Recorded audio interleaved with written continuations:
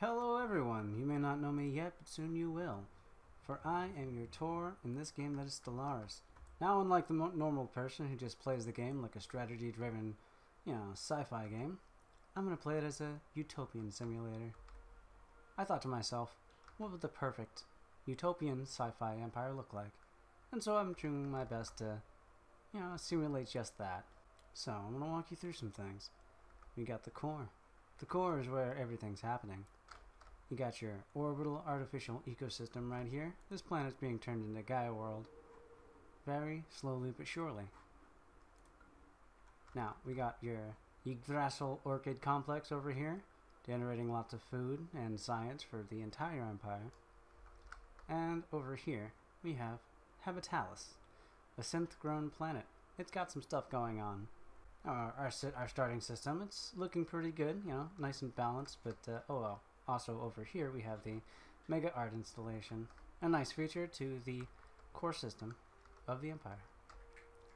Over here we have just an encroaching meteor about to destroy civilization as we know it, but we don't really want to worry about that too much.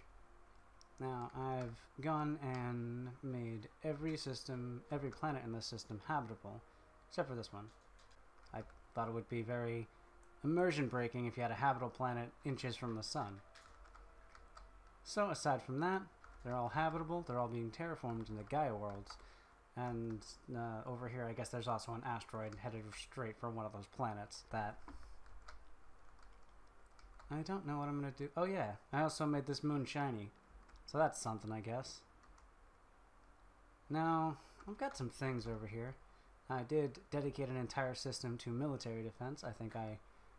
So we got a lot of things going on here. Obviously, I have done max resources and instant build on, because I just really want to get things going. I want to set things up exactly how I think the perfect empire would look.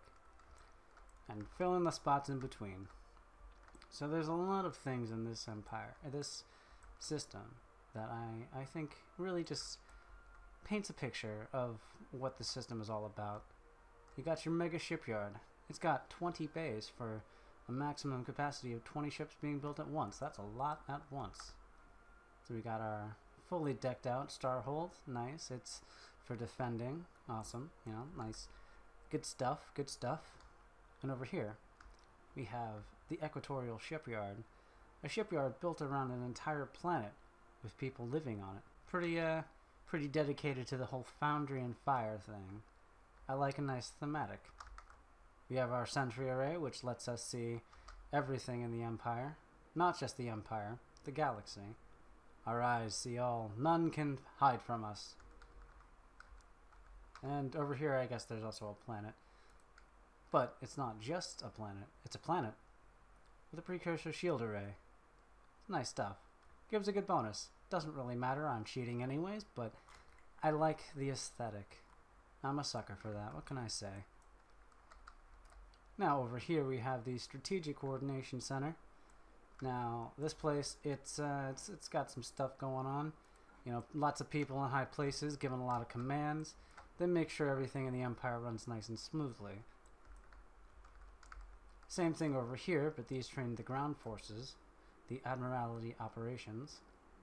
Oh yes, we have our Grand Fleet here, pretty grand, and a fleet. And over here we have the Macro Engineering Testing Station. Now this thing, it's positioned right above this planet so it can fire experimental and highly dangerous munitions at the ground and see what happens. Because science.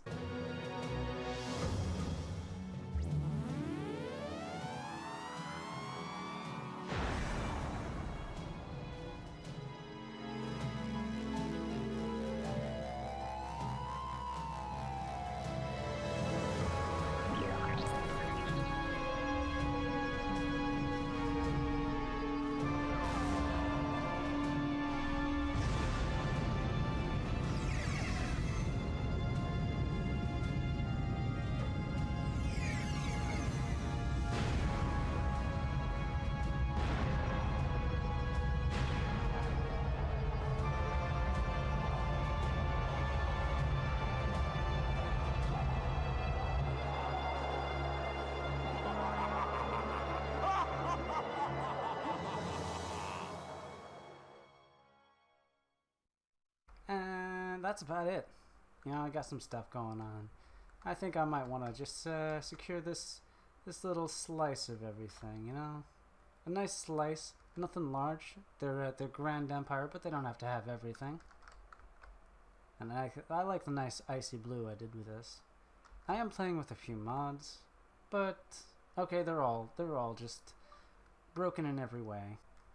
Moving on, we have some things in our system. We have a archaeological dig site. I mean, you know, just the run-of-the-mill Stellaris stuff. Now, I think every system I want to have a nice little theme. Over here, I have built a Dyson sphere, which, you know, it was kind of already a bleak-looking system as it was. You got a little cloud over there. That's nice. And the archaeological... Oh, that was for gigastructural. It creates a black hole system. This one. Sometimes it spawns with the Event Horizon offset facility, which is a nice boon. But ultimately, I'm going to make that anyways. But yes, a nice little Dyson sphere to just say this system is small but powerful and it boons to the Empire. And also kind of just, you know, wanted to subjugate a star. No, not really sure what I'll do with some of these other ones. This one could be a little asteroid manufacturer, you know, a system dedicated to the needs of the Empire. Maybe make that habitable, you know? Or maybe this one habitable. Fun plans to... Ah, yes, and then we have these guys over here. This is Jared. The system's Jared. He likes to say hi. He's got a promotion on a nice fresh sandwich for you. And we have a primitive world here. And in that primitive world live the Ntak. You know, fun little lava creatures, I guess.